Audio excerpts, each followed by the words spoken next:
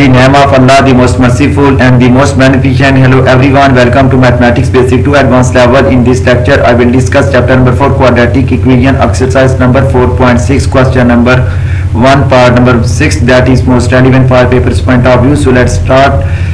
Alpha square minus beta square. So alpha square minus beta square can also be opened in the form of alpha plus beta into and alpha minus beta. So alpha minus beta can also be written in the form of alpha minus beta whole square square root.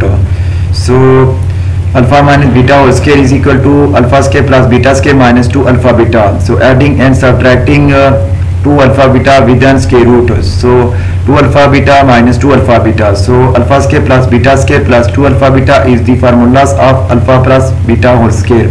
Minus 2 alpha beta is equal to minus 4 alpha beta. So by substitution, the values of alpha plus beta is equal to 2 over 3 and alpha beta is equal to 4 divided by 3. So putting the values of alpha plus beta and alpha beta, that is 2 divided 3 into 2 divided 3 whole square minus 4 into 4 divided 3. So 2 divided 3 square root of 2 square 4 divided 3 square 9 minus 4 times 16 divided by 3. LCM of 9 and 3 is 9.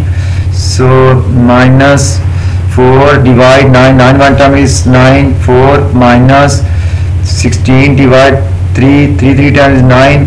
16 3 times is 48. 4 minus 48 is equal to minus 44 divided by 9. So 2 divide 3.